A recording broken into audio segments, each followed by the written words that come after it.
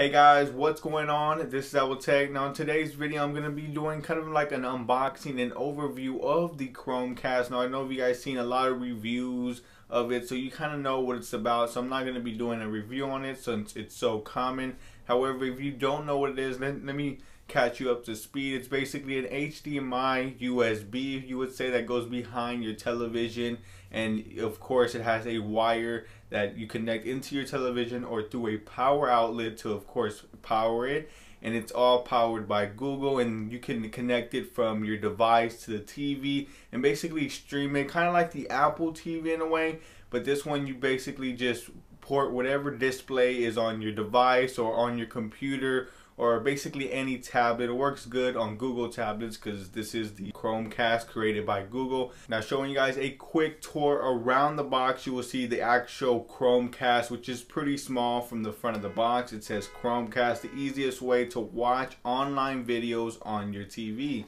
So it pretty much explains it there. On the side, you guys can see that it says plug in, connect, and watch. So it's a 3 easy step process.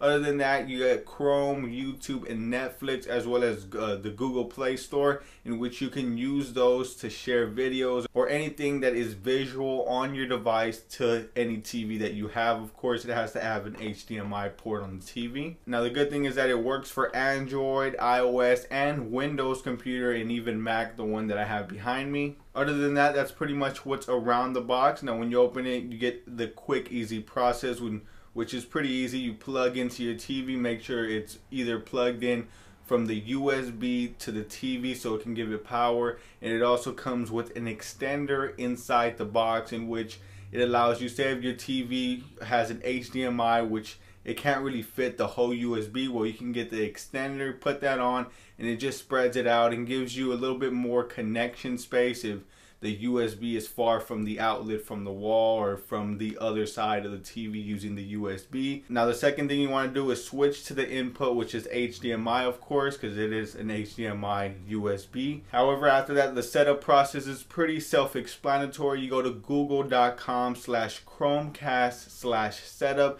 and it walks you through all the process. You guys will get through it pretty easy. It recognizes the device, allows you to name your Chromecast, and then connects to your network. Now if you have any problems, it might be something with your router. Say if your access point is enabled, you may want to disable that while going through your router settings. All you have to do is find that on the back of the router. That's if you're having any issues. Now other than that, you get a power brick inside of it, as well as the USB and the extender for the HDMI, and of course the Chromecast itself. And you get pretty much like a warranty and paper, some literature in there as well. Anyway, that's pretty much in the box, and that's an overview of the Chromecast.